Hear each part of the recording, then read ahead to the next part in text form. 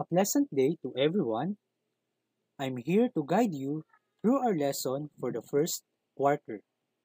What we are discussing for Module 1 is about sequences.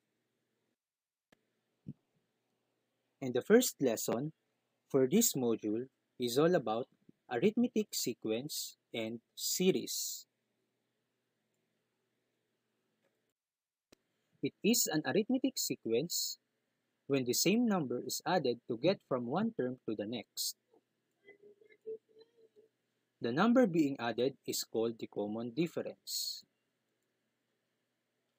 To find the common difference, subtract any two consecutive terms.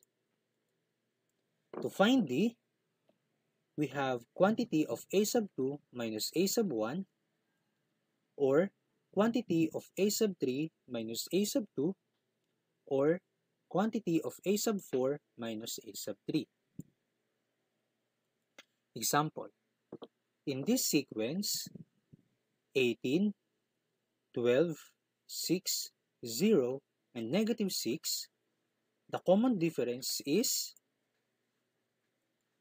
negative 6.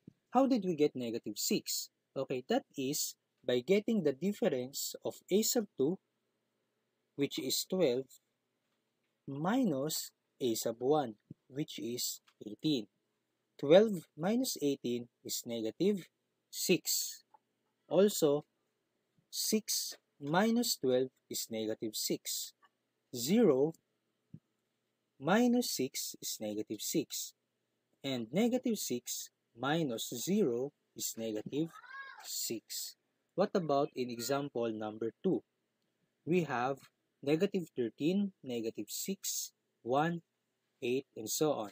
So what is the common difference? The common difference is positive 7. How did we get positive 7? That is by getting the difference of a sub 2, which is negative 6, minus a sub 1, which is negative 13. So negative 6 minus negative 13 is positive 7. The same also with 1 minus negative 6 and 8 minus 1. Decide if each sequence is an arithmetic sequence. If so, find the common difference. For number 1, we have negative 5, negative 1, 3, 7, 11, and so on. Okay, so first, we need to identify first if the given sequence is an arithmetic sequence. In what way? Okay, by identifying if there is a common difference between the sequence.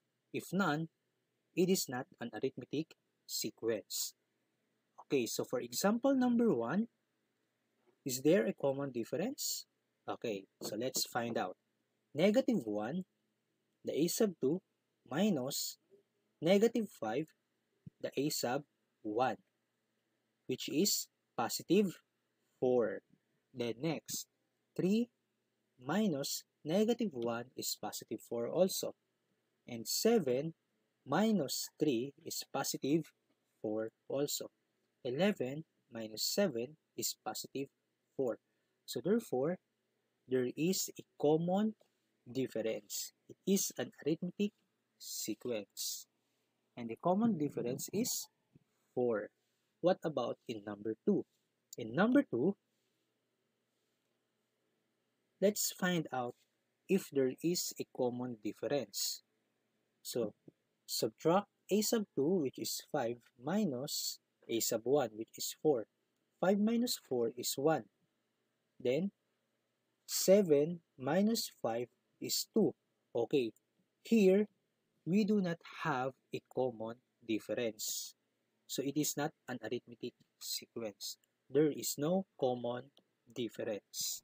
What about in number 3? Is there a common difference? Okay, let's find out. 4 minus 1 is 3. 8 minus 4 is 4. Okay, so here, in number 3, it is not an arithmetic sequence.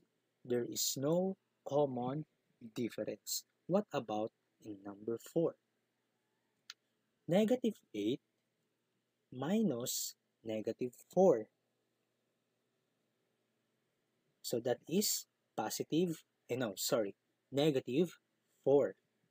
Then negative 12 minus negative 8 is negative 4 also. Negative 16 minus negative 12 is negative 4 also. Negative 20 minus negative 16 is negative 4 also. So it is an arithmetic sequence and the common difference is negative 4. Okay, now if the first term of an arithmetic sequence is 10 and the common difference is 3, find the next 4 terms. Okay, first identify the first term. What is the first term or the a sub 1? A sub 1 is equal to 10. So to find the second term, add the first term and the common difference. So we have 10 plus 3. That is equal to 13. And to find the third term, add the second term and the common difference. That is 13 plus 3 is equal to 16. And to find the fourth term, add the third term and the common difference. 16 plus 3 is 19. And to find the last term or the fifth term, 19 plus the common difference, that is 22. And the sequence is 13, 16, 19, and 22. Another example, if the first term of an arithmetic sequence is 6, and the common difference is negative 2, find the first 4 terms. Okay, so what is the first term? The first term is 6. So to find the second term, the first term, add the first term and the common difference. So 6 plus negative 2 is positive 4. And to find the third term, add the second term and the common difference. So 4 plus negative 2 is positive 2, the third term. And the fourth term and the last term, add the third term and the common difference. So 2 plus negative 2 is 0. And the sequence is 6, 4, 2, and 0.